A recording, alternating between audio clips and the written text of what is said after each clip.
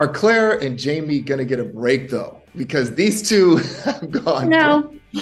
They've been through the ringer, right? And I think, well, look, this is Outlander, and the war, is here. The War of Independence, and I think they can't help but get dragged back into it, into the thick of it as well, for various reasons. So yeah, it's not going to be an easy ride.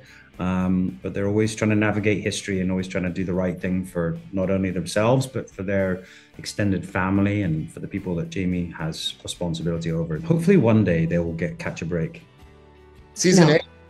Season eight, they are just really going to be over? Yeah, well, we are wrapping up in season 8, so maybe then they get to sail off to some beautiful beach somewhere. Maybe and, a cruise. Like a cruise. Crack open a bottle of champagne or a couple of cocktails. Not a cruise. No, he doesn't like. He's not seasick. He gets seasick. He wouldn't handle that very well. Yeah.